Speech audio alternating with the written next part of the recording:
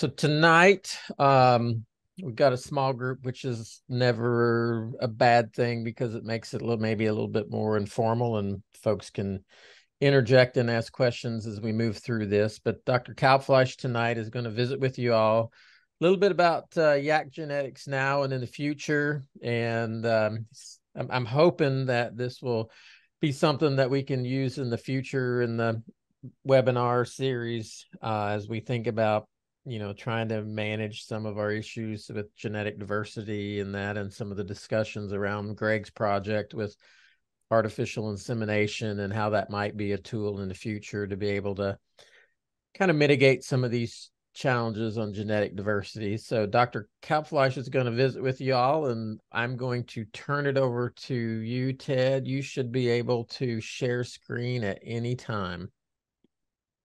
Okay, so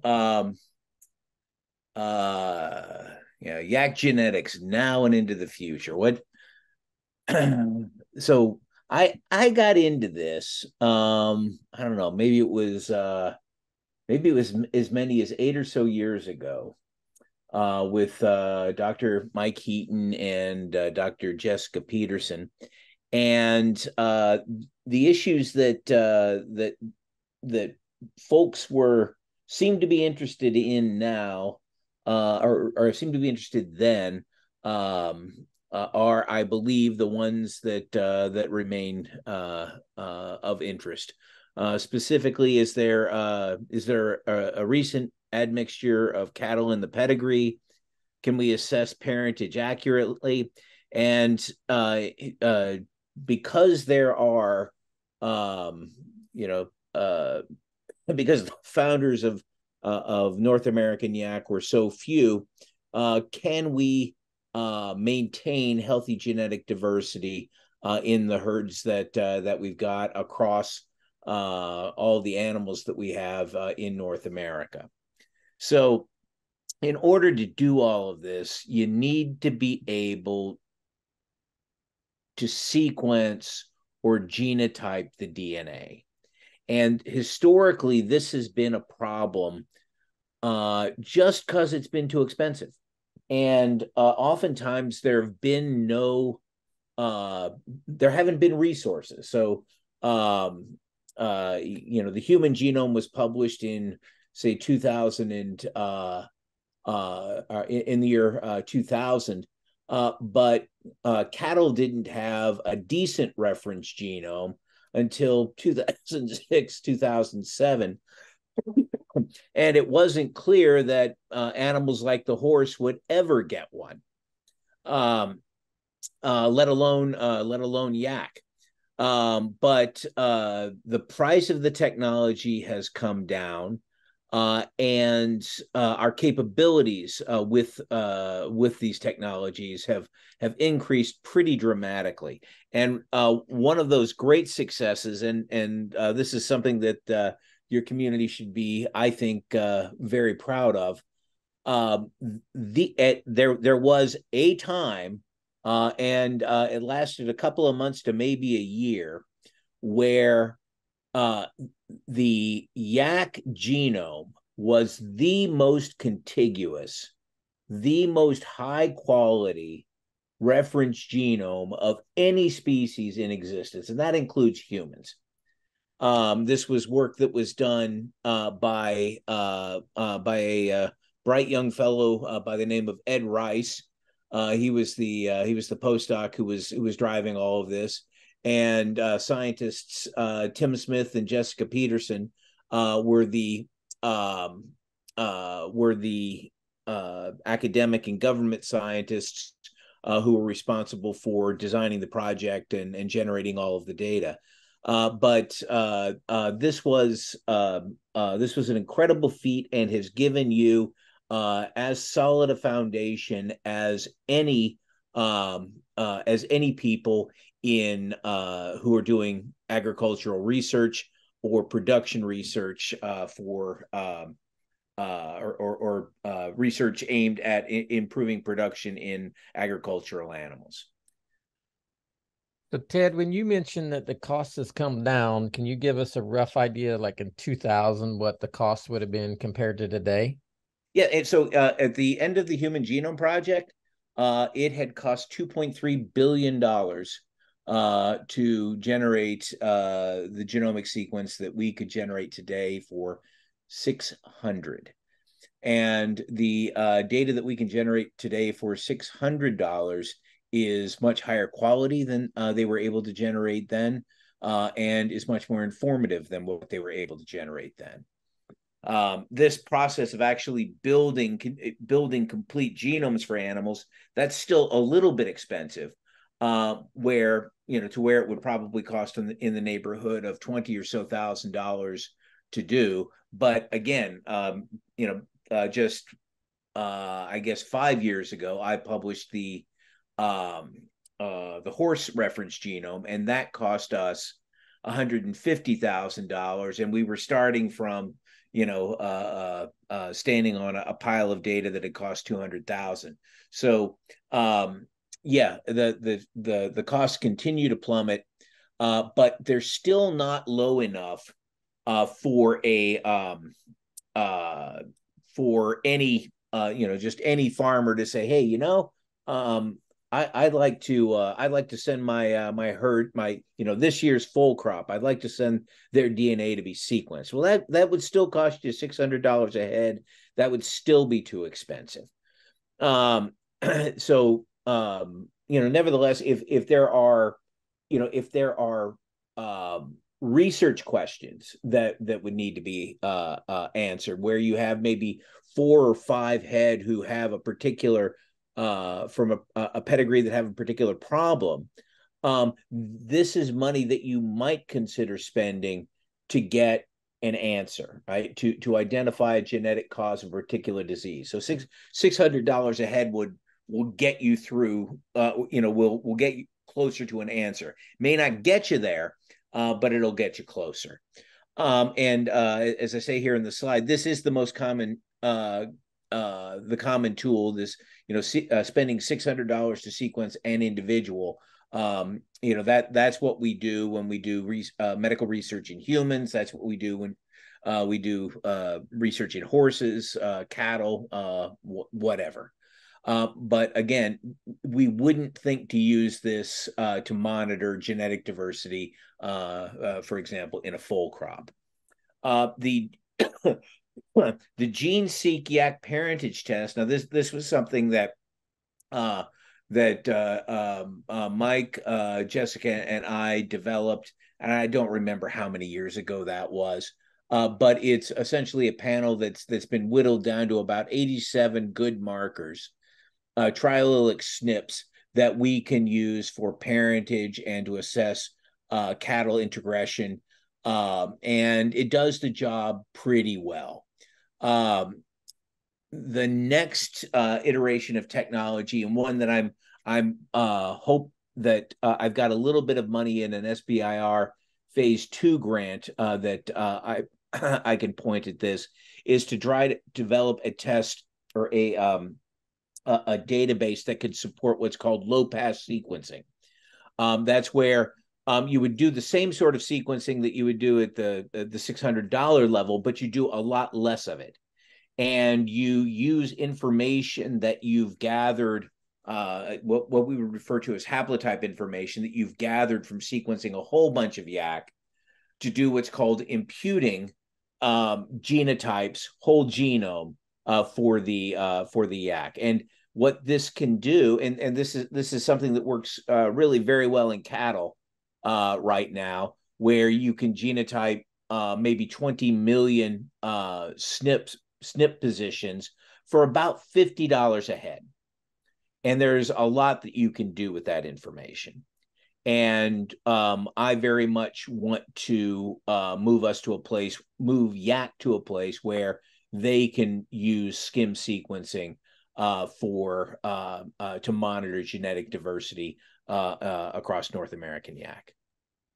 And Ted, I think that low pass, you mentioned 87 SNPs versus say 20, 40 million SNPs. A lot of our traits may be controlled by more than one allele, correct? I mean, it's Correct. multiple positions. Indeed, and you will need that kind of information across a whole bunch of animals, and I'm talking hundreds here, in order to assess some of the more complex traits. Yeah, it's and the so and something that I believe we had made clear at the time, and we haven't talked about it much since, but those 87 markers that we chose, we chose them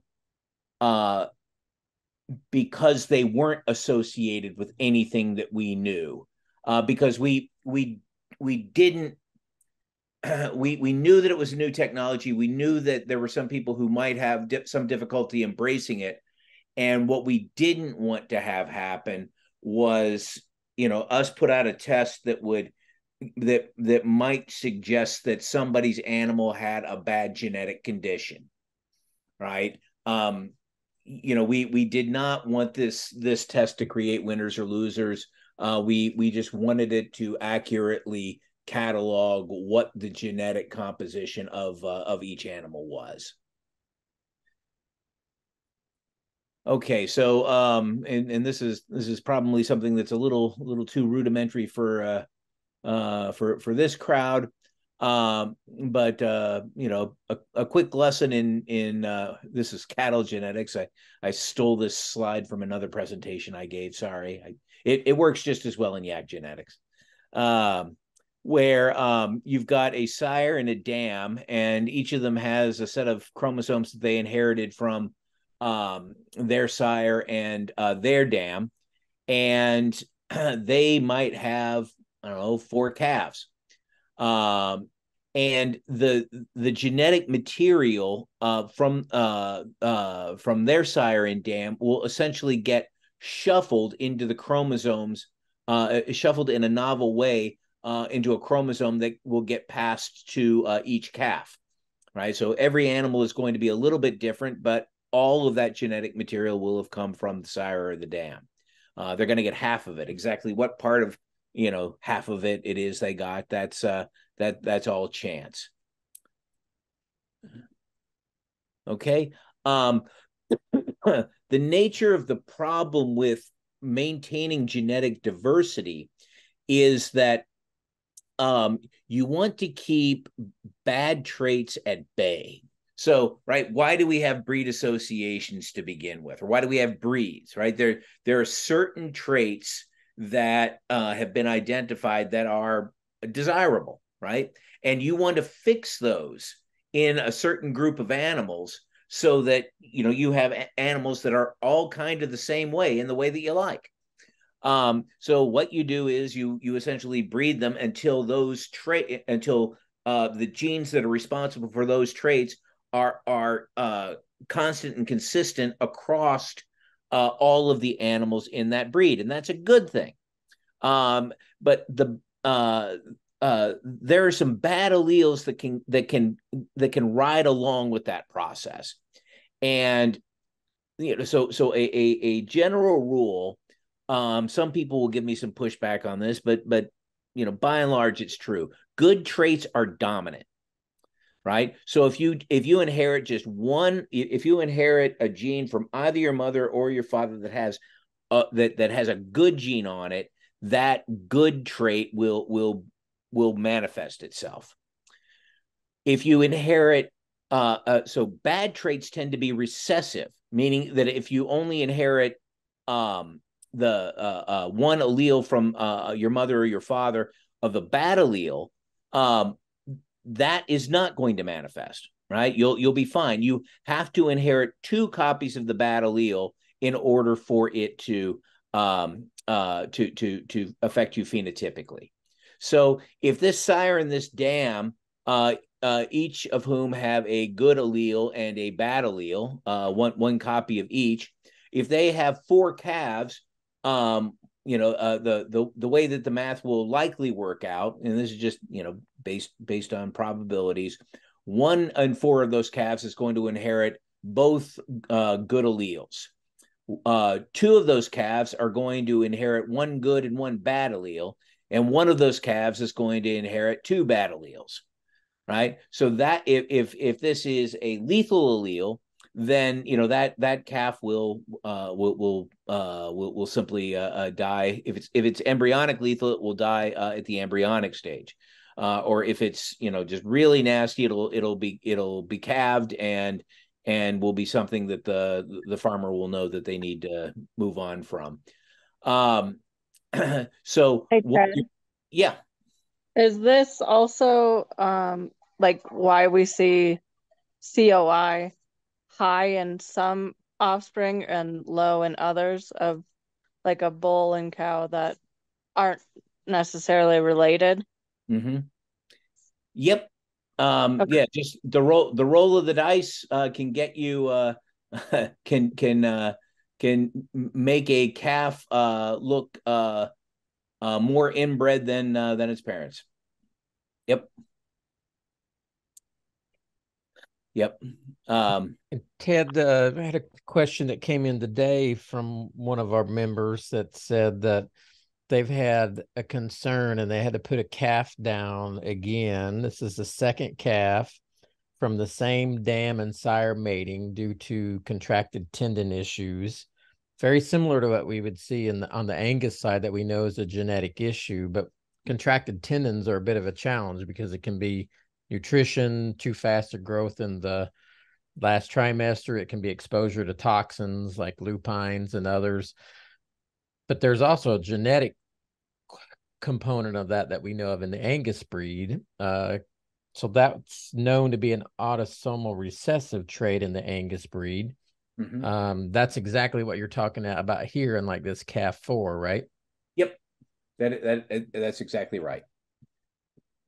That's exactly. And these were yak that were put down? Yes, these are yaks, and this is the second time from the exact same mating, sire and dam, that the calf was like that. So that, I mean, and I talked about there being some animals that it might be worth spending the $600 to sequence. This could be one of them. And in that case, you need sire, dam, and progeny, correct? That would be desirable, yes. Yep. And as many other healthy yak as you can get to compare them.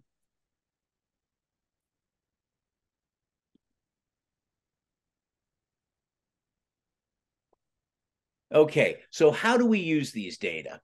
So often, one my job with us yak means that I get to run the parentage reports. So how does all of that work? So here's an example where we've got a calf that their genotypes are shown in the middle, and I've got two sires that are candidates to have been the sire of this animal, and I've got their genotypes listed to the left and to the right of the calf. So if we look at SNP1, the calf is homozygous for an A. Both sire 1 and sire 2 are homozygous for A's as well. So this particular SNP gives us no good information to either include or exclude it gives us information to include, but not to exclude either sire. If we look at SNP2, we see that sire 1 is heterozygous AC, the calf is homozygous CC, and the second sire is homozygous AA. Now, if these genotypes are in fact accurate, there is no way that sire 2 could have produced that calf. So that genotype is an exclusion. Now we know that it's possible that there are some errors in the genotyping process, and we allow for that. The errors that you most commonly see are what are called allele dropouts, where an animal is actually heterozygous, but it genotypes homozygous for one allele or the other. And we see we will see this error sometimes in the yak data, where there's a sire that that produces a great many calves, and the calves will have one exclusion, and it will always be the same SNP. So we can look at that and we can say, yeah, that one's probably a little dropout. That's probably an error in the sire's genotype. and we could go back, and if we have enough data, we could go back and we could address that problem.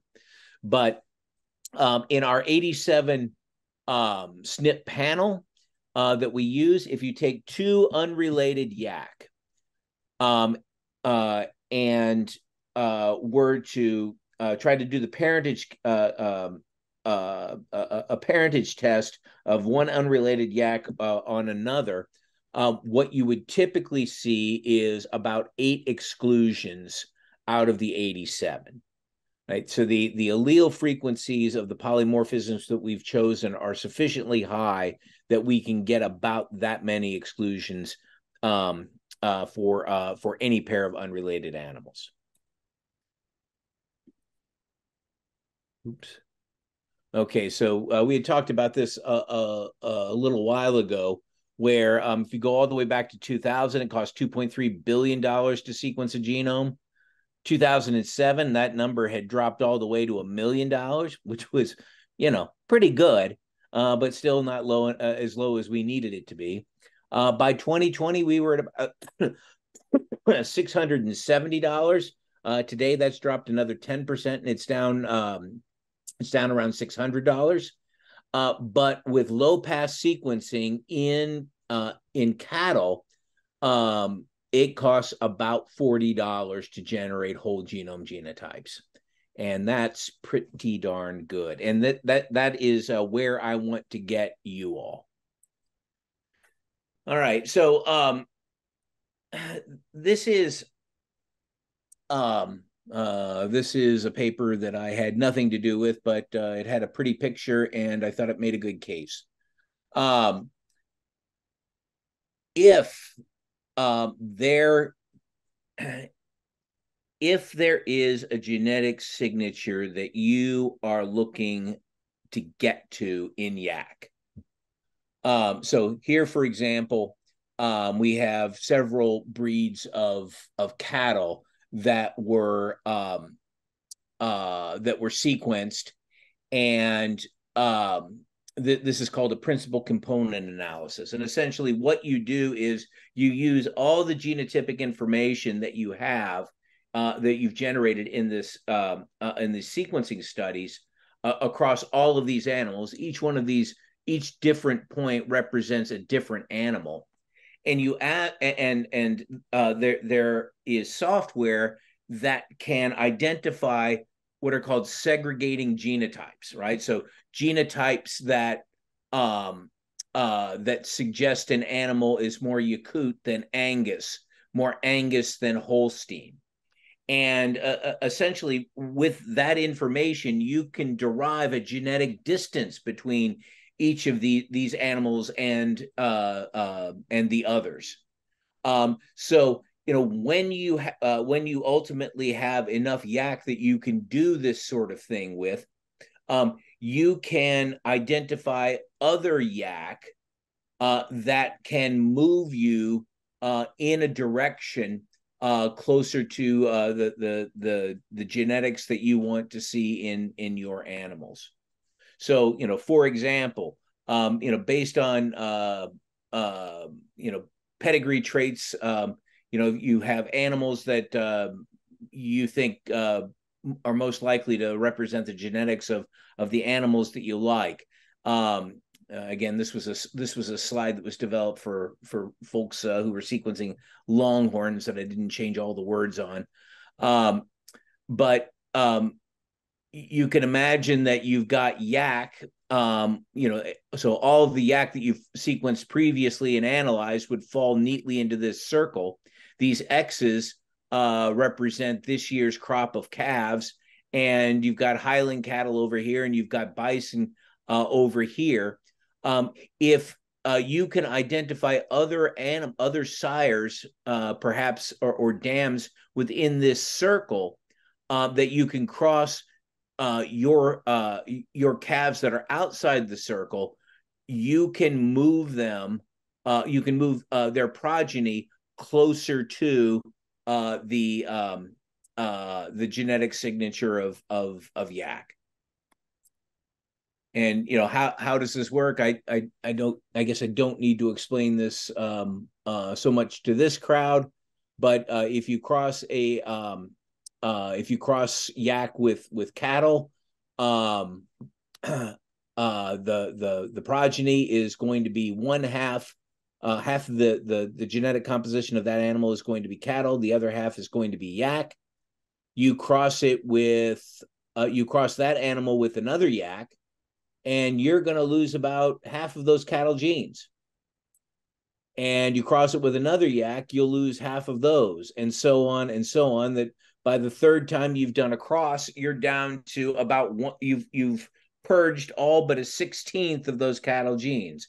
And with every subsequent cross with a yak, you are going to continue to have that number. That's relatively well understood. With the genetic data that we've got, we can identify animals that would complement, right? So you'll notice that over here I've got approximately, right? So first generation, yeah, those are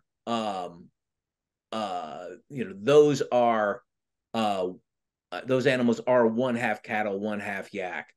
The B1 here will be approximately 1/4 cattle. It's going to be up or it could be a little bit higher, a little bit lower than 1/4.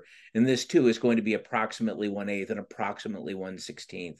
But with the technology that we've got, we can identify another yak as a potential mate that can move the yak calf or the progeny of the yak calf most quickly to the genetics of yak that you're looking for. So how do we do this? We can so essentially we can simulate the transmission of genetics to a new generation. So let's imagine that you've got a dam, you've got a sire 1, you've got sire 2 here. Excuse me.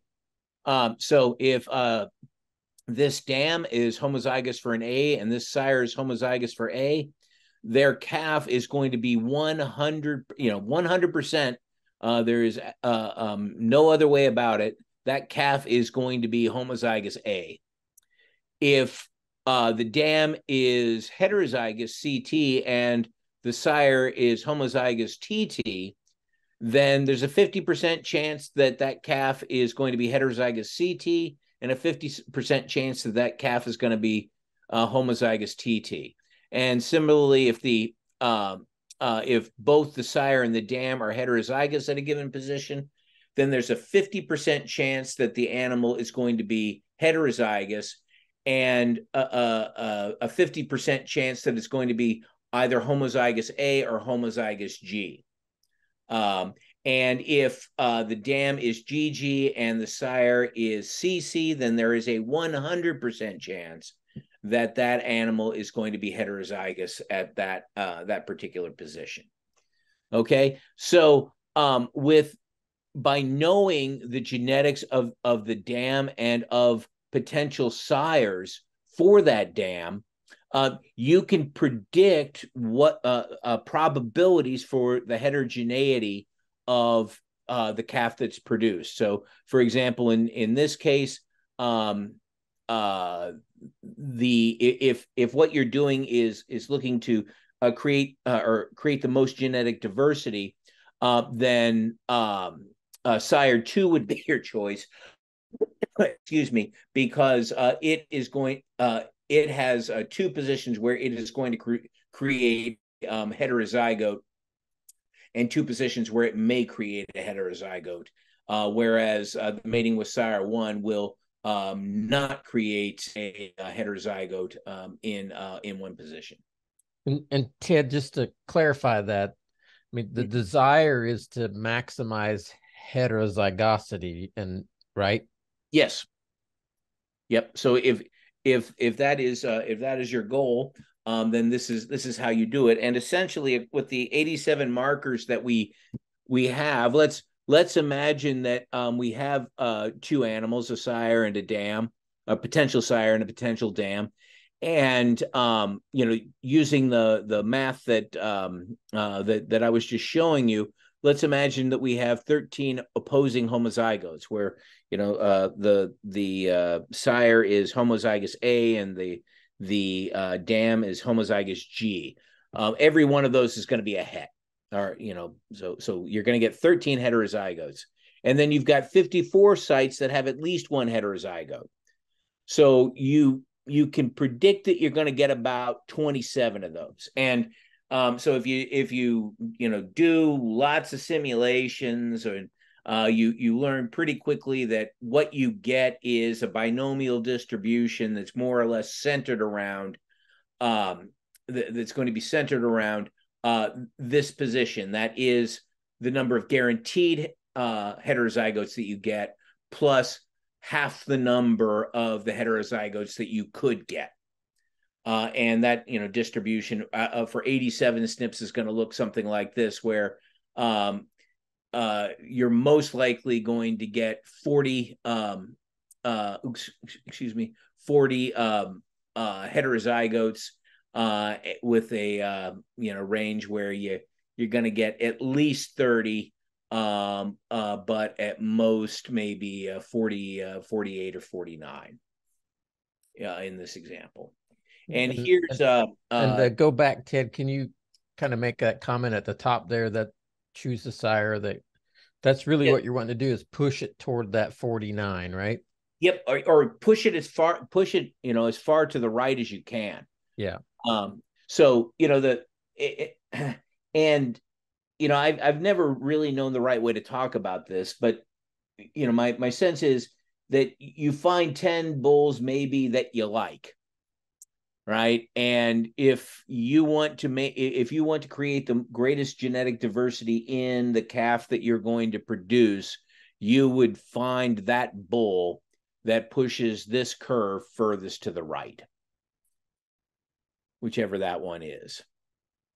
Okay, and here's an example of where we did that with Longhorn, and this was using data from a skim sequencing run that we had done, and you can see here that there's a broad distribution of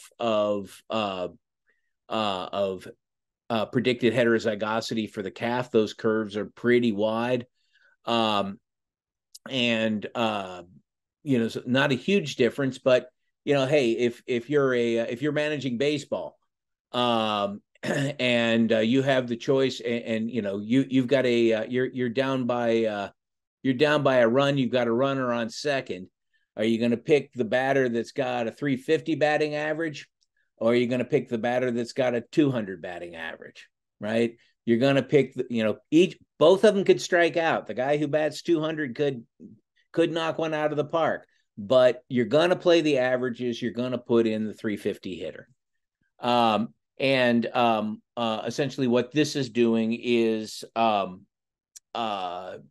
telling you which animal is going to give you the greatest likelihood to produce a calf with the greatest genetic diversity. Okay, so that's all I've got for you all tonight. I'm happy to answer questions as long as you all can think to ask them. And Ted, in like this example, just to clarify, so if you were going for, if you mentioned 10, but let's just say we had 3 bulls and we narrowed it down that phenotypically these were the ones that we were looking at. Mm-hmm. How can I then take in the yak breed or the yaks, and knowing that we've got 2 different kind of registrations, how can I find out this information for yak specifically? Well, so the Match-A-Yak program that you all have put together, this is what that does, and and it's doing it with an 87 marker panel, which is going to be kind of good, but not as good as it could be. All right. Once we get to whole genome genotypes, it will be better. And so what I can do then is I can take those three that I've narrowed it down to and run a simulation for the cows in my herd. Yep. And I'm looking for bulls that would push that average to the right. Correct. And so you all are doing AI now. Take a straw of semen, and just make sure that the bulls that you're collecting for AI, make sure you've got good genetics on them. And I would even the $600 an animal is going to be too expensive for herd management. But if the breed association, I believe it would be a very good decision on the part of the breed association to generate whole genome sequence on these animals that they're using for AI. If you're shipping a lot of straws around, right? Even the skim sequencing that we're talking about, it's not going to know anything about rare alleles. And however, if we have whole genome sequencing on these animals that we're using for AI, we can use the imputation to know what haplotypes are being passed down, and we can go back and we can see all of the genotypes that were on that sire's haplotype, and have know exactly what alleles are being passed through the generations. All right, folks, feel free to unmute yourselves and ask Dr. Kalbfleisch any questions that you have. Otherwise, I'm going to keep asking them, and I don't want to do that.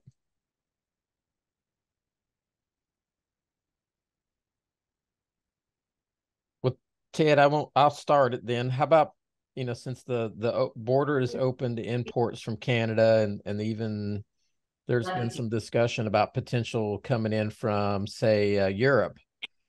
What's your feeling about sampling those animals that might be imported, or even semen from those animals that might be imported? Do you feel confident that we've got a good enough database to be able to compare European and Canadian genetics to North American genetics here, or U.S. genetics? I'm a little bit worried, but only a little bit worried. Our 87 markers are going to be really good for assessing parentage, and they're going to be, so given a closed population, we're going to do as well as we possibly. We're going to do really well with 87 markers, right? But the bringing, picking out which animals you're going to bring into the country to introduce in a big way, you probably want to know a lot more about those animals. And in fact, you probably want to know a lot more about your herd. So I've talked with Peter and with Jessica about sequencing a lot more. I've got a little bit of money to sequence, a couple dozen more yak, and where we can begin to catalog genetic diversity in more animals, and better understand what we've got in North America. And I think those are all things that we want to do, and then compare anything that we bring in to that, and make sure that it's sufficiently different. I mean, anybody can do anything they want to. I'm just a geneticist, but if it's your intent to bring animals in to improve genetic diversity, there's a way to assess that, and it's a bit of work.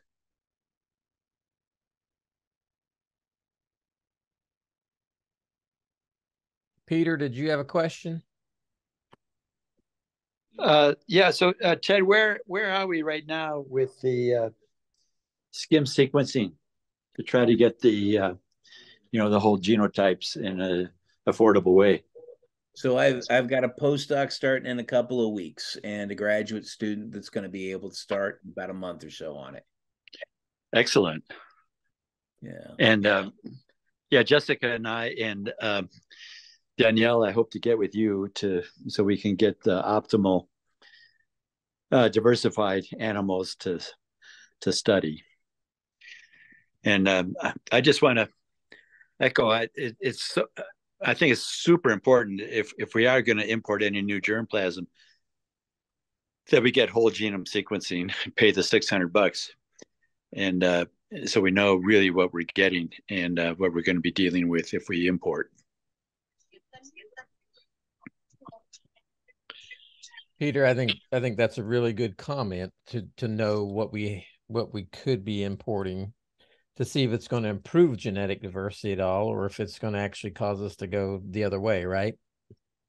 Yeah, exactly. Yeah. Yeah, I mean, so since you guys have gotten AI to work, I mean, you can ship a lot of straws of semen real fast and do a whole bunch of damage real fast. So getting on top of this is from the beginning is a really good idea. Yeah. Well, I think we're all on board with that.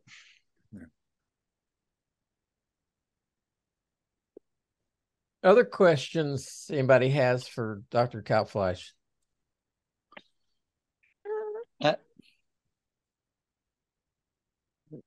Danielle, go ahead. No, I'm not making any noise. She is. And those are She good wants to noises talk too. to you guys. We love those noises.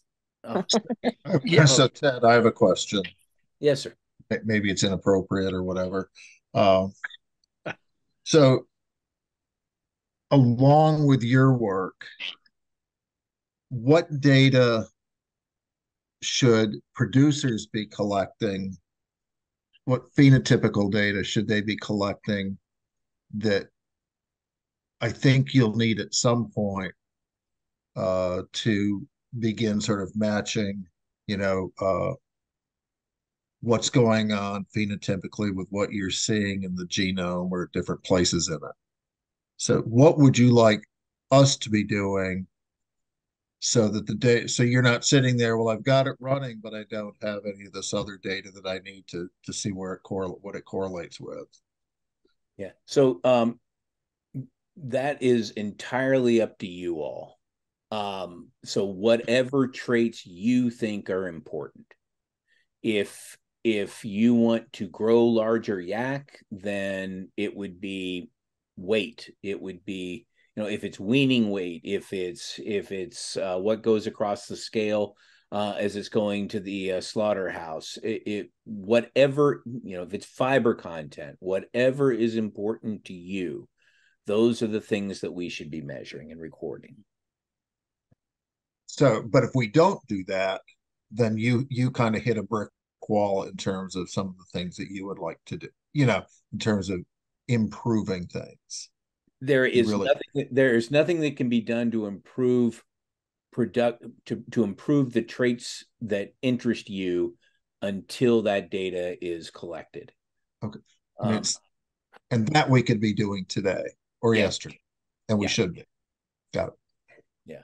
I mean, and that's something I'm a bit distant from. That's something that people like Jeff, people like Jessica will, those are studies that they're interested in doing. Right. I'm just interested. I mean, I am the cog in this machine that generates as much accurate genotype data as I can. So a follow-up on that is, if that data is collected, let's say it is being collected or will be starting tomorrow, what kind of database needs to be set up to pop it into so it's usable for you, what you want? Okay, so that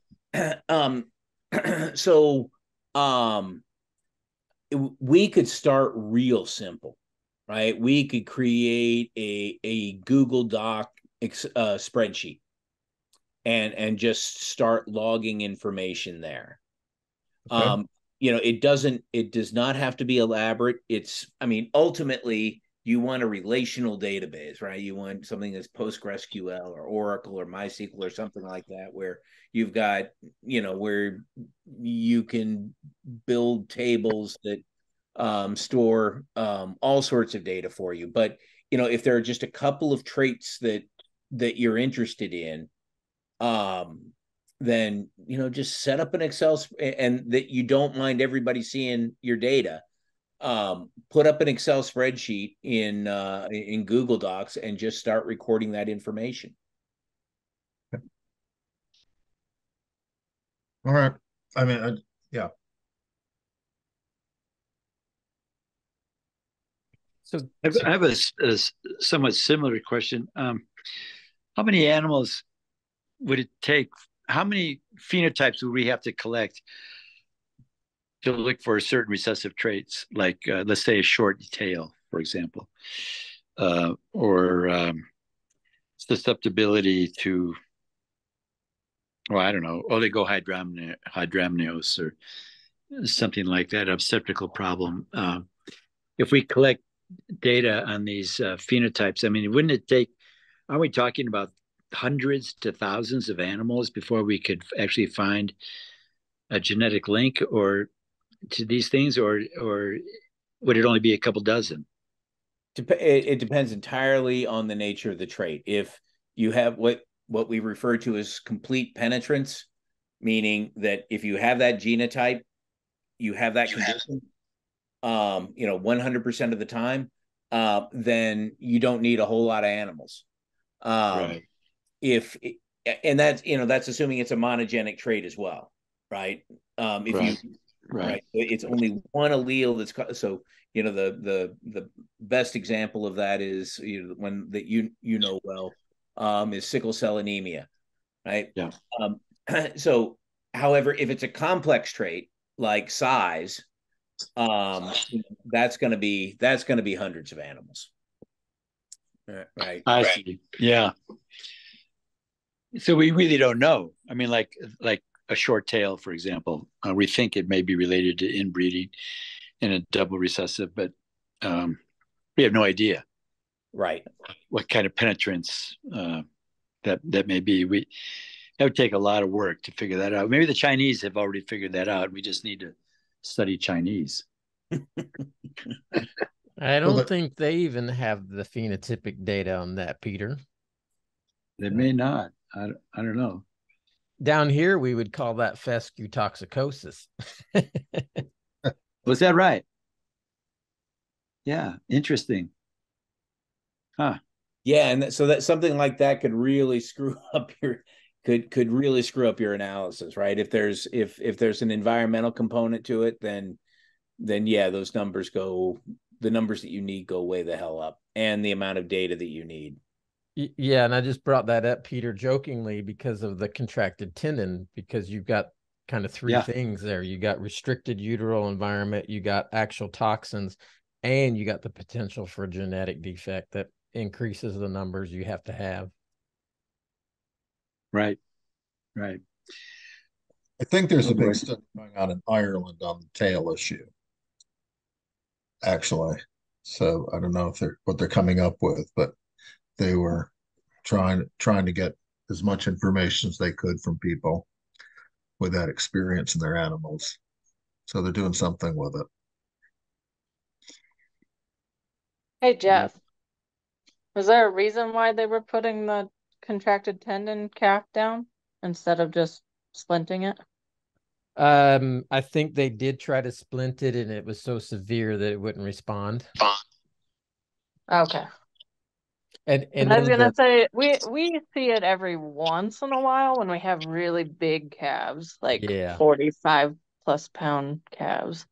But I mean those are just random, it's not like a certain breeding. And then they're within a couple of days they're fine of splinting. So yeah, and I think that the last time they said that they suspected skunk cabbage, which we don't have down here. You probably know more about skunk cabbage up there, but they suspected skunk cabbage as the first problem, but the fact that you've got two calves out of the same matings 2 years apart makes it suspicious.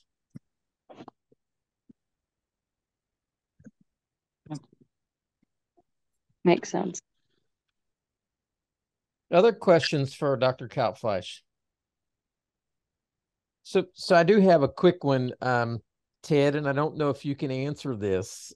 What is the possibility of using the beef genome to reference some traits in the yaks for these multiple allele, like growth, like milk production or milk components? We know that in the dairy, for example, that they've got a good handle on the SNPs controlling milk fat and those things. Is that same general area on the chromosome going to be similar in the yak or completely different? It's probably it's going to be pretty similar. Hey, what's fun is, we know that historically there's been introgression between cattle and yak, and hey, if there is if there are cattle genes that are floating around in yak that are that are contributing to whatever trait, then they're going to be real easy to find.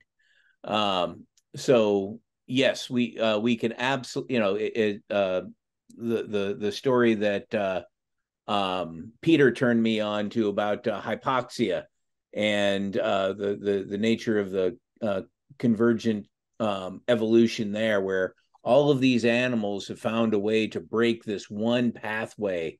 They found different ways to do it, but essentially it's produced the same phenotype that allows animals to live at altitude more successfully. So the odds are whatever pathways they are in cattle that are affecting this phenotype, those pathways are driven by the same genes in yak. Excellent. Well, we are coming up on an hour. Any last questions for Dr. Kalbfleisch? Peter, go ahead. Well, there was a paper published yesterday in Nature Communications on introgression of cattle into yak historically in Chinese. So I sent that to you, and there might be some new information there. I'm not sure, but I would love to see a good comparison with our 87 SNP panel to various populations in Tibet and China. So I hope we can get that done. I'll just throw that out there.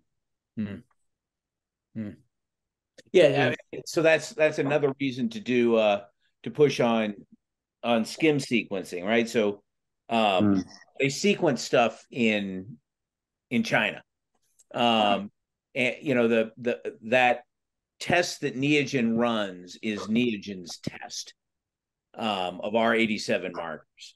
Right. And if we have a database that makes skim sequencing work for yak, and granted it is a bit of a reach given that the Chinese and Tibetan yak are a different population, but you could generate 1x coverage in China, on these Chinese animals, and potentially use that for imputation on with the North American yak panel. Or you could just spend the $600 to sequence them straight up. That's yeah. Great, Ted. You did a really nice job. Thank you so much. You really, really great educator. Well, thank you very much, Peter. It's wonderful to hear, and it is always a genuine pleasure to talk to you folks. It really is. Thank you very much, Ted. Really appreciate it. My pleasure. So Jeff, if you ever need me to drop in and talk more, I'm always happy to do so. Excellent. Ted, thanks for joining us tonight, and we really appreciate you sharing all your knowledge with everybody. And like I said, I will be making this a video and putting it up on YouTube, so I'll share that link in the future. But thanks again, Ted. We certainly appreciate your time tonight, and everybody, thanks for joining us this evening and taking time out of your night to join us.